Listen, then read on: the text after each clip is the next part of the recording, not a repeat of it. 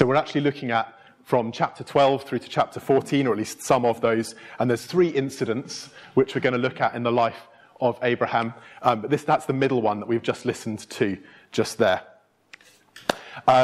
Youth, good to have you with us.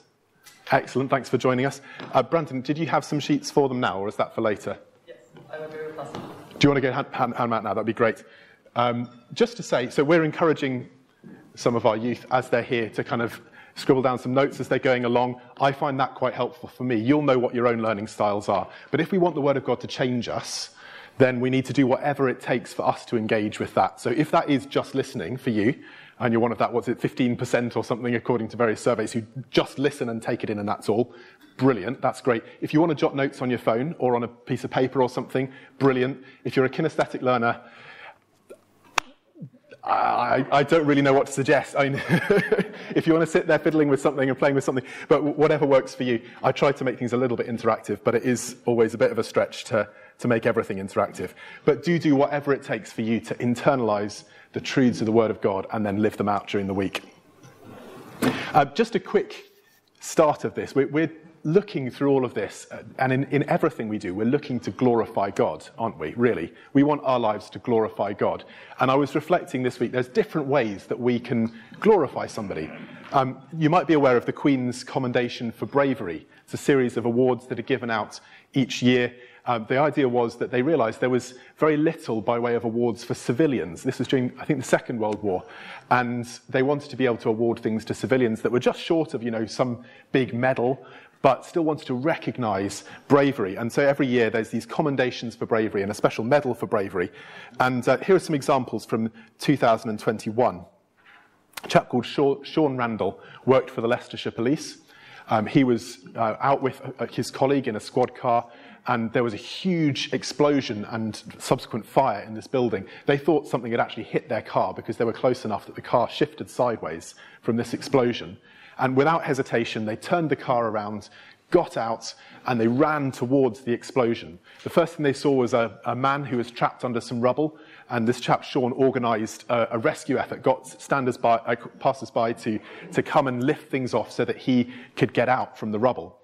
And then he pressed on into the fire and found that there was a young man who was trapped underneath, and they weren't going to be able to just, coordinate people around. The fire was getting big, so he directed the public back while he crawled underneath and rescued this man and dragged him back out again.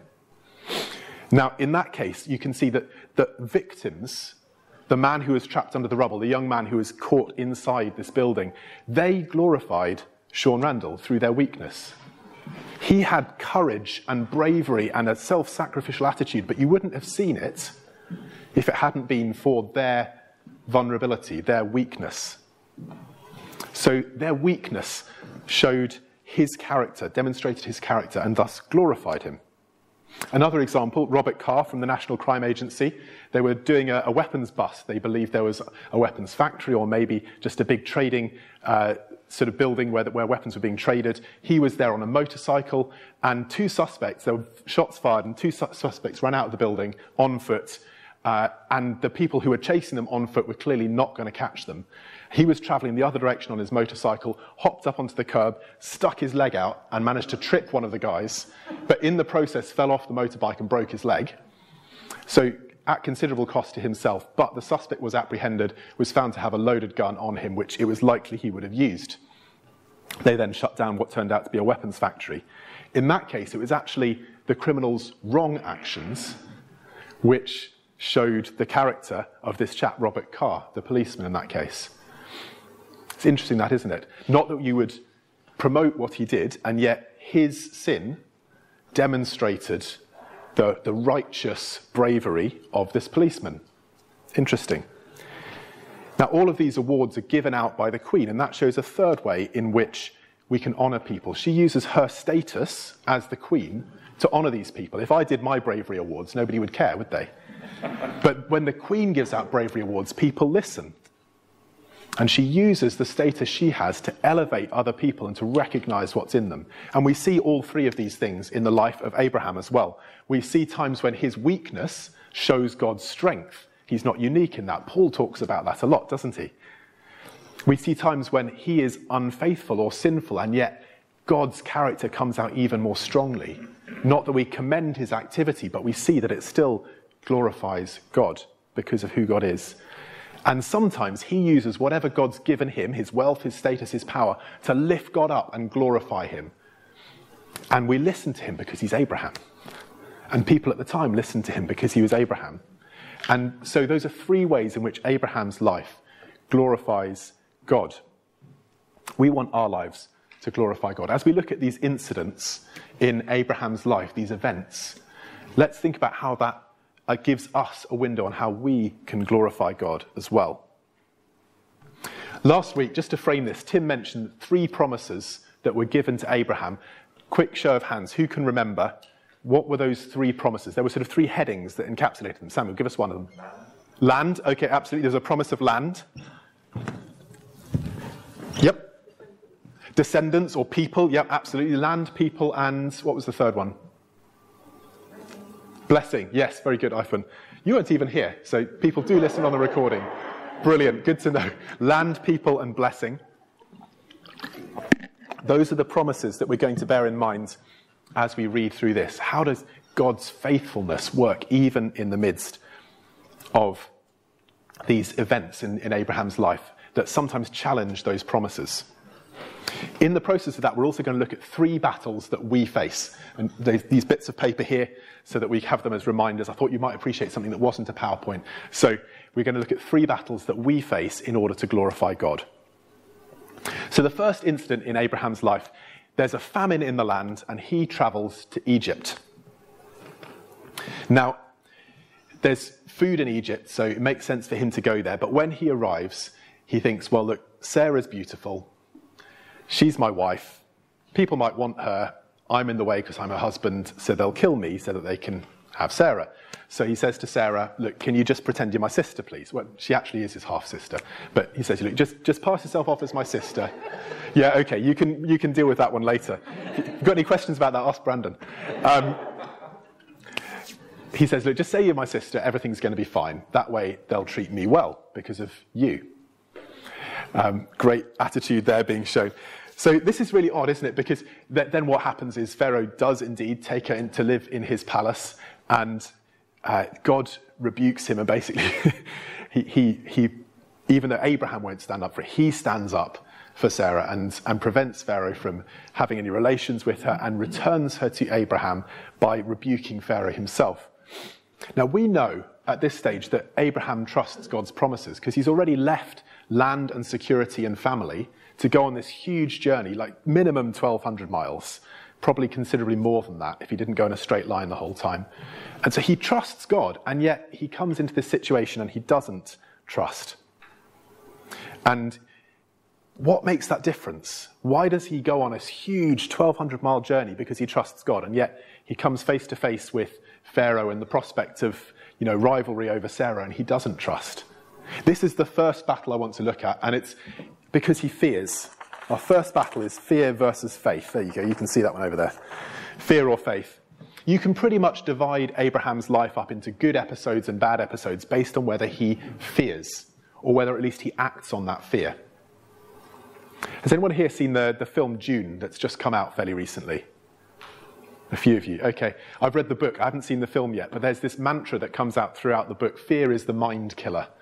And it basically, one of the things that this boy, Paul, who's the key character in it, one of the things he's raised on is if you live out of fear, you make poor decisions.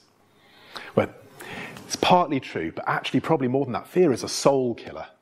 Romans 8 pits it as totally opposed to the love of God. Fear and love, they're in this sense of fear at least, living out of fear is totally opposed to living out of a loving relationship with God.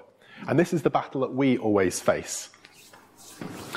Because I don't know about you, but I feel like I'm constantly bombarded with fear. As a household, I get insurance advertising through all the time. Has anyone here had Thames Water advertising for insurance? Might you have burst pipes? It's like the fear-mongering central, isn't it? You know, it would cost you £7,000 if you had a pipe rupture under your house. Did you know that? It happens to 23% of households. And when they do, they aren't insured. And it just goes on and on and on, sort of makes me afraid that something is going to go wrong and I won't be covered and I'll have to pay large amounts of money. It's advertising based entirely on fear. My recollections of my teenage and student years, and in fact also being a student worker, was there was so much pressure to be in a romantic relationship, and for that romantic relationship to quickly become a sexual relationship, and that fear was all about you'll be left out, you don't belong because you're not doing this thing that everyone else is doing, and if you don't get together with somebody, then all the people you might like would be snapped up, and you won't meet anyone, and you won't be happy if you don't date someone, and there's all this fear around relationships, and it can cause us to make poor decisions. Look at the reporting on the Ukraine at the moment. That's a really significant world event, but even when there's nothing to report, there's always something in the news, isn't there? There's always something, somebody said one thing which actually has very little effect on the overall situation, but it's another opportunity just to turn the screws of fear, because fear sells. So we're constantly under pressure to fear. Now, ignore for a second whether some of those fears are well-founded, because sometimes they are reasonable things to be afraid of. But the point is, if we make our decisions, if we live our lives based on fear, I'm talking here something different from fear of the Lord, which is in some ways a very different sort of fear and certainly pointed somewhere different. We make bad life decisions. We don't live in a way that glorifies God. We sang this morning, "My hope is built on nothing less than Jesus' blood and righteousness." Jesus' blood, Jesus, what he has done for us, his sacrifice, that is the foundation of our life, not fear of what might happen to us.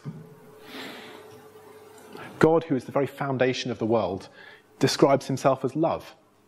God is love. If anyone lives in love, they live in God and God in them. So the best basis for making a decision is God, his love, his right standards, the way he made the world. So that's our first battle that we face every day, fear or faith. How do we live in a place of faith and not a place of fear? Abraham, faced with Egypt, chooses fear.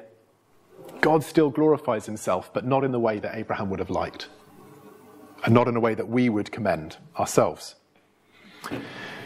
But we need to live in reality. Sometimes those fears, those things we're afraid of, do become reality. It's not as though you trust in Christ and then nothing bad ever happens to you, is it? So what of the times when we don't see those promises of land and blessings and people? What of those times when we don't see those happen? What about homeless people and refugees who have no land? What about the orphan or the widow or the person who has longed for a long time to have a husband or wife and has not met somebody and therefore feel as though they haven't got people? What about the chronically depressed who might feel like they don't live in God's blessing? We need to be real about that, don't we? We need to look at the reality of the world around us. Because if we look at these promises that God made to Abraham, on the face of things, they don't necessarily seem to have actually been borne out, do they? God says, "I will bless you." But what's the first thing we see happening here? Abraham lives through a famine and has to leave where he was planning to live. Doesn't immediately seem like blessing, does it? His herdsmen quarrel with those of his close relative and they have to part ways. Doesn't immediately seem like blessing. So he's repeatedly made wealthy, he's repeatedly vindicated in battle. There's definitely blessing there, but it's a bit of a mixed bag, isn't it? He might say, "Hang on a second, God, you promised me blessing and now there's not enough food where I'm living. You promised me blessing and there's this tension in my family because of sort of there not being enough grazing for all of our flocks and herds." Later on, there's this strife in his family. And that takes us on to the people. This promise of people, he could say, yes, but it's a long time coming before he even has a child. And when he does, his first one doesn't count towards the promise, as it were. It's only Isaac that counts towards the promise. He has 8 children in the end, after he's married Keturah, but only one of them is a child of the promise. This doesn't seem like the beginnings of a great nation, does it? He's one man. He has one child who's inherited this promise. He could say, "God, really? Like you've not even started down this road of making me a great nation." And land, well, he's promised all the land he sees. And later on, God ups that again and further and says, you'll have everything from the Wadi of Egypt, which is either the Nile or a brook on the border of Egypt, we're not sure, all the way up to the Euphrates, which is a promise that's only fulfilled in Solomon's time. And even then, he doesn't actually own the land, Solomon. Those territories pay him tribute, and in some ways he's ruling over them. But Abraham could reasonably look at this and say, I had a cave by the end of my life in the promised land. Have you really answered this promise? Does God deliver on his promises? It's a big question. Does he deliver on these promises? We need to ask the question. Well, I want you to imagine a situation for a minute. Imagine Elise's birthday is coming up in March. So imagine that ahead of his birthday, I say to him, Elise, I'm going to make your birthday really special. Okay, it's going to be a fantastic, special birthday. 2 years without a birthday party, it's going to be great. And then imagine he wakes up on the morning of his birthday, goes down for breakfast, and I'm not even in the house. I'm not there for breakfast, I'm not there for present opening. And he might reasonably go, well, he's breaking his promise, isn't he? And on the one level, that would be fair. But knowing what we know of each other, I don't think that's what he would say. I think what he'd say is, he must be off preparing something pretty special, otherwise he wouldn't be missing this. Now, if God promises blessing and then we live through hardship, how much greater must that blessing be if it's worth going through this hardship for? This is what Abraham does. You see, this battle that he has is now versus eternity. I'm going to rip this on top. There we go. He sees the now, and it doesn't look like God's promise is fulfilled, but he looks further. He looks ahead to God's future faithfulness, God's future fulfillment of the promises, and he trusts him. Lise could think I'm just being a rubbish dad, but he probably wouldn't. He'd probably say, he's probably off preparing something great. Abraham looks to the future and he says, God is preparing something great. Now, we're not just reading something in that's not here. This is all in Hebrews 11. Hebrews 11 talks about all these heroes of faith. And what it says about Abraham is, by faith, Abraham, when called to go to a place he would later receive as his inheritance, obeyed and went, even though he didn't know where he was going. By faith, he made his home in the promised land, like a stranger in a foreign country. He lived in tents, as did Isaac and Jacob, who were the heirs with him of the same promise. For he was looking forward to the city with foundations, whose architect and builder is God. Abraham thinks ahead to God's coming promise. He doesn't grasp it fully. Abraham wouldn't have been able to sit down and tell you all about everything that we read about at the end of Revelation, this incredible heavenly Jerusalem. But he glimpses it. The same passage, Hebrews 11, talks about these people seeing things, glimpsing it from a distance and trusting. It's when he fails to think about God's future fulfillment that he messes up. We think about when he takes Hagar and sleeps with her to have a child because he can't have a child by Sarai. He's taken his eyes off the future promise and he's just focused on the now. We have that battle as well, don't we? We have that battle of, are we going to think about the immediate? Are we going to think about my life now and whether I feel sufficiently blessed and whether I have what I think I need? Or are we going to really have our eyes fixed on future, on the eternity that God has ahead of us? Because all of those promises that God made are fulfilled in the most beautiful ways in the future. So the first promise, the promise of land, we read in the scriptures, don't we, that God has prepared a heavenly city for us. That city has got aspects of city, it's got people living together in harmony, all centered around God there with them, but it's got aspects of the countryside as well. It's got a river flowing and it's got trees flourishing. And however metaphorical or literal that is, this is a picture of everything that's good about creation and nothing that spoils it, all together in one place and people gathered in harmony. This is incredible. That promise is so much better than any country on earth being given to people. And the promise of people, we get to live a little bit of it now in the church, however imperfect we feel it is sometimes when we gather together. But the future is everybody, all tribes, all languages, gathered round the throne, worshipping God together. And we won't have any difficulty understanding each other. We won't have any of these cultural clashes that cause us to disagree, and there won't be any of the enmity that comes from past conflicts. We won't be divided by sea, by distance, but we'll all be together and in unity because we belong to the same Jesus Christ. What a people that will be. I don't know what your family life is like, but if there was no strife in my family, wow, that would be an incredible thing already. Like if just every relative that I had could be gathered together and we could all agree and love each other all the time, that would be an incredible start. But it's going to be like that with billions of people. What a great promise that is. If we lift our eyes to where God is taking us, that is an incredible fulfillment. And then when it comes to blessing, well, actually Abraham gets a bit of a foretaste of this. At one point, God says to him, Abraham, I'm your shield, your very great reward. Really, the land and the blessing and the goats and the camels and the bigger family, that's not the blessing. God is the reward. God is the blessing. Who wants money when you can have Jesus Christ? I mean, really? When are the times you felt most fulfilled in your life? Are they not the times when you've been closest to Jesus? And one day there'll be no distance. One day we will be face to face with him. We will talk with him without any of the nagging doubts, without any of the sense of distance, without having that, but I also need to confess my sin and I know I've let you down. None of that, because we'll be face to face with him forever in perfect unity. This is all the things that we're promised. Lift our eyes.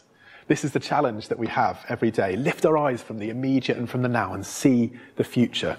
Stephen, I was trying to remember, and I needed to listen to the whole recording to find it. You mentioned that there was a minister of yours he had this catchphrase that he would always say about fixing your eyes on eternity, and I thought I'd just ask you. Yeah, it was a guy called Ken, and he basically said, until he comes. Until he comes, exactly, yeah. So until he comes, we need to have this in our minds, until he comes. One day, God will fulfill these promises in a way that is bigger than we can possibly imagine. That's the basis for Abraham saying to Lot, you have your first pick of the land, just like we heard in that reading. He doesn't feel the need to push this thing forward himself. He trusts God. The real blessing's coming in a heavenly city. He glimpses that from a distance and he goes, Lot, you take the first pick of the land. It's a good episode in his life. Then, this is the last episode we have in our passage. We get to the story of Melchizedek. Now, there's a bit of a history to this. So, Lot, as we heard in the reading, goes to live near Sodom. He pitches his tents there, and over time he actually goes and lives in the city. And so sort of becomes associated with that group of people. And then there's this huge upheaval in the nations. 4 kings fight against 5 kings. Some of them have been paying tribute to the others, and they rebel, and they say, we're not paying tribute anymore. And there's a big battle, and the king of Sodom and the other kings around him who are allied together are defeated. And Lot is just swept up in all of this. We don't actually know whether he fought, it doesn't say. But certainly he's swept up in all of this, and he is carried off into captivity, along with his whole family and everything he owns. And Abraham hears about this, and he launches this rescue mission. He and 318 of his picked men chase down this army, and they liberate them, and they rescue not only Lot and his family and all their stuff, but also all the other people who've been taken captive. And they bring them back triumphantly. And at this point, this character who we've never heard of before, and don't hear about again until the book of Hebrews, more or less, there's one other reference, this chap called Melchizedek. He's the king of Salem, the king of, it means literally king of peace, but it's also associated with Jerusalem. He comes out and he lays this meal out and he blesses Abraham. And Abraham gives him 1/10 of everything he has. Really interesting incident. There's obviously sort of that foretaste there of communion, bringing out bread and wine, although actually it was a very ordinary meal at the time, but it just reminds us, doesn't it? It's just a little connection in our heads. Why does Abraham do that? Why does he give him 1/10 of everything he's got? He's almost rude to the other king. So it's not just deference to a king, because he turns up back to the king of Sodom, and the king of Sodom's like, give us the people, but you keep all the stuff. And he's like, no, you're not making me rich. God makes me rich. You can have it all. The people who came with me and fought, it's up to them if they want to keep their stuff, but no, I'm not keeping anything. It's almost rude, and certainly doesn't have very much deference in it. But this king of Salem, he is deferent to, and he gives this huge gift to. But unlike the other kings, Melchizedek belongs to a kingdom that Abraham recognizes. He's a priest of God Most High, it says. This is the true God. And Abraham recognizes in him, I know this kingdom. This is the kingdom I belong to. His gift isn't about earning favor from God, nor is it like sort of paying into a pension. I don't know how you've heard teaching on giving in the past, but we don't give to God because one day he'll give back to us more. You know, he may well do, because he's loving and generous and he has far more at his disposal than us. But Abraham isn't paying into a pension pot. He's giving to somebody who is greater in the same kingdom as him. When you pay your taxes, which obviously we all do without gritted teeth, with as generous a heart as we can, they're used to make our kingdom work, aren't they? Hospitals, education, defence, rubbish services, social care, whatever it might be. We don't pay our taxes to the French government or to the Azerbaijani government because we don't live there. We're not citizens of that. But we pay it to the authorities in our kingdom. Abraham recognizes in Melchizedek, this is somebody who's greater in my kingdom. It's the kingdom he belongs to. And I want to suggest this is the third battle we have, because we prayed earlier, your kingdom come, your will be done. And of course it is God's kingdom. He is the king of it. But it's also our kingdom. It says your kingdom or our kingdom on it. If we take the scriptures seriously, they say that we are co-heirs with Christ. God intends to give us all good things along with Christ. And sometimes I find in myself, and I suspect this is not just me, sometimes I know that God wants me to do something and I don't really want to do it, or he wants me not to do something and I really want to. And there's this tussle of like, oh God, I have to do this for you. And I'm just being honest, I'd love it if it wasn't that case. But sometimes it is. Because I'm not getting this. The fact is, it's my kingdom. It's not that I'm sort of giving up something of mine so that God can have his kingdom. This is the kingdom that I am part of, in which God is king and I'm a subject, and one day I'm going to be an heir along with Christ and inherit it. And if we can change that mindset, then anything in us that is grudging, anything in us that doesn't really want to give to God what he's asking, just disappears, doesn't it? Because actually this is my kingdom. This is the kingdom that I'm part of and I'm proud to be part of. And whatever I can give and do and be and not do and give up in order to see that kingdom grow, well, of course it's the kingdom that I'm in. And I want it to grow and I want it to succeed. I wonder if it just helps to think about this. Charlie and the Chocolate Factory, okay, Wonka's factory. Imagine that you're told that you have a day to go around Wonka's chocolate factory and you can take anything you want. You can imagine you might sort of fill up a big hopper and just go around like grabbing everything you can. But then imagine you're Charlie Bucket and he says to you, the whole factory's yours. Suddenly it doesn't become a mad rush to get everything you can, does it? You want the factory to succeed and you make decisions that are good for the factory. And you don't go, oh, well, I suppose I'm not going to take that much because it'll cost me money. You want the factory to succeed because it's yours. And the point is that God has given us the kingdom. Jesus reiterates this. He says to his disciples at one point, don't be afraid, little flock. It's pleased the Father to give you the kingdom. So we don't have to just sort of try and scrape all we can out of this life while living by God's rules. We get to be part of growing God's kingdom and investing in God's kingdom so that his glory increases, so that he is more honoured and we just get to live in shared glory. That's the promise we have. Romans 8 says that we are co-heirs with Christ if we share in his suffering so that we might also share in his glory. This is really poignant in the parable of the prodigal son, which a number of people have made a case for saying is really pretty much the parable of the older brother as well. I suspect you know the story. So when the lost son returns, the older brother is there. And he has a bit of a hissy fit, doesn't he? He stands outside. He won't even go into the party. He dishonours his father in the process. His father comes out and pleads with him, which he shouldn't have to do. And he turns to his father and he says, all these years I've slaved for you, and you've never even given me a goat to share with my friends. And yet this son comes back and you throw a big party for him and kill the fatted calf. What does the father say to him? He says, you don't get it. My son, you're always with me, and everything I have is yours. But we had to celebrate, didn't we? Here's the thing, God probably doesn't want to give you a goat. Whatever that looks like in your life. Like you might get blessings in this life because God is good and generous, but he's not interested in the goat. He's interested in giving us the kingdom. Just like that father wasn't interested in killing a goat so that he could have a feast with his friends. He was interested in giving him everything he had. This is a mindset shift that we need. This is our kingdom. God's the king, but it's our kingdom. So how do we respond to this? How do we fight these three battles? I want to suggest three quite radical responses to these. Because they are battles, they're not games, they're battles that we face. So we've got to tackle them with a bit of gusto. The first one's this. Caroline, can you put that photo up on screen for a sec?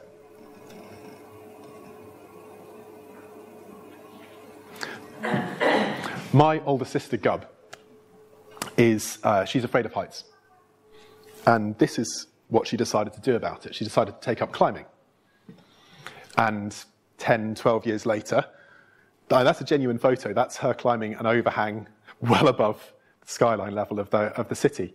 And that's not the craziest thing she's done. She climbed a place called Point Perpendicular, which is exactly what it sounds like. Rises out of the sea just like that.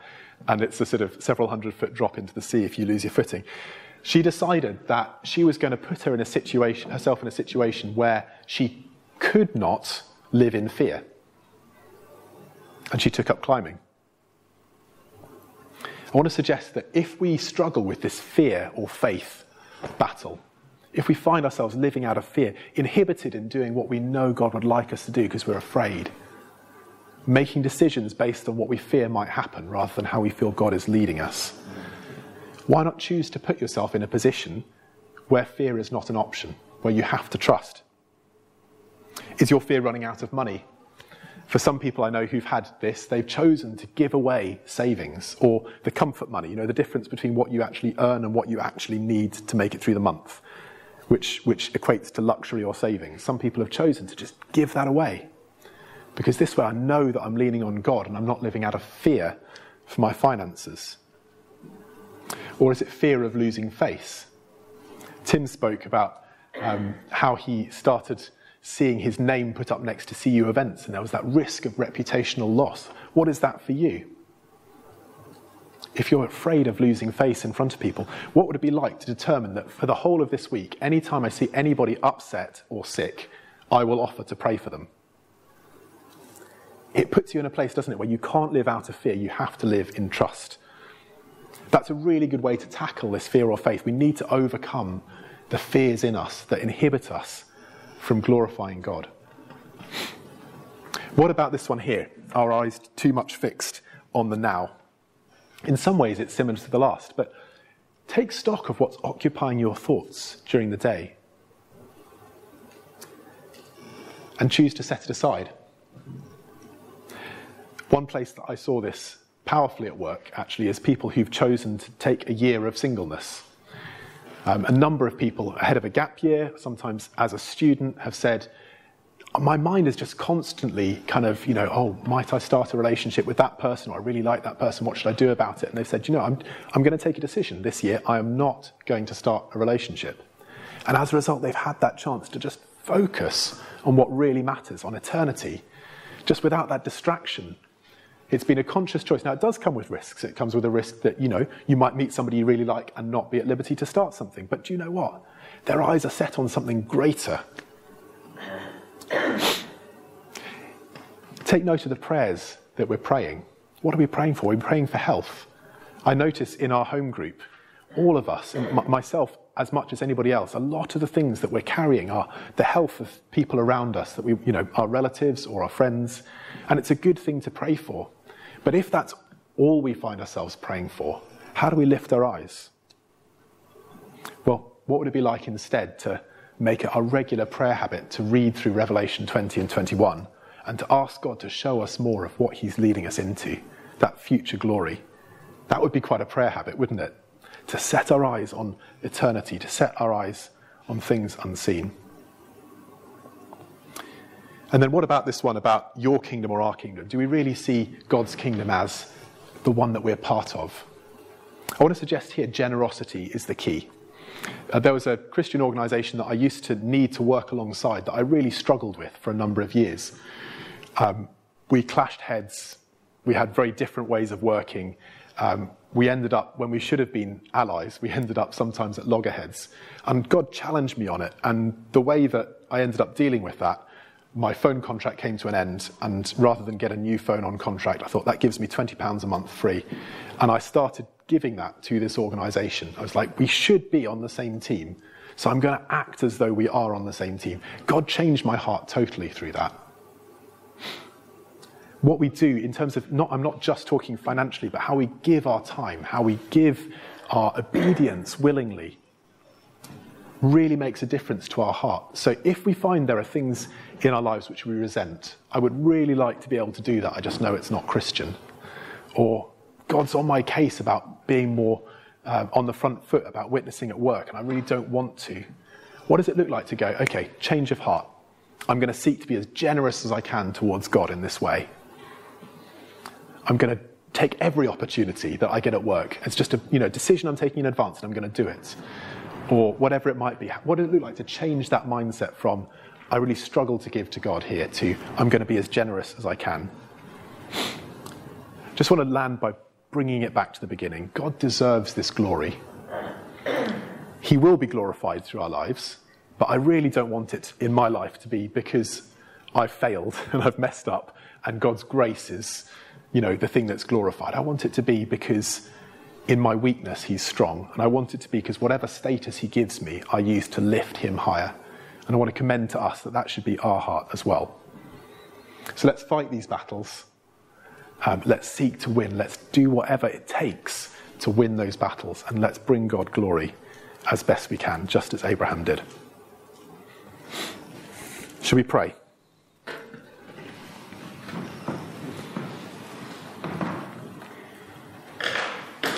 God, to this day, Abraham's name brings glory to you. The stories we read, whether he succeeds or fails in being faithful to you, you are faithful and your faithfulness shines through and you're glorified. God, we long for our lives to point to your glory, and we pray that you would help us to do that consciously and by choice rather than through our failure. But God, may our lives glorify you, we pray. Amen.